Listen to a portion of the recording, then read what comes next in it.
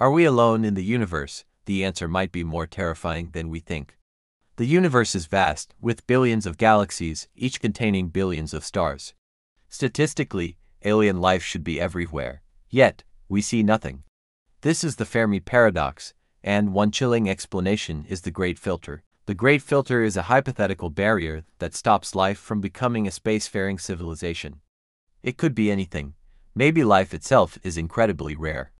Or perhaps the jump to complex intelligence is the hurdle most species never clear. But there's a scarier possibility. What if the Great Filter is still ahead of us? It could be a self-inflicted catastrophe, like nuclear war, a runaway climate, or an uncontrollable AI. The fact that we don't see any advanced civilizations could be a warning that no one makes it past this final test. So, the silence of the cosmos isn't just an empty void, it might be a graveyard. Where do you think the Great Filter is? Behind us, or waiting in our future? Let me know in the comments.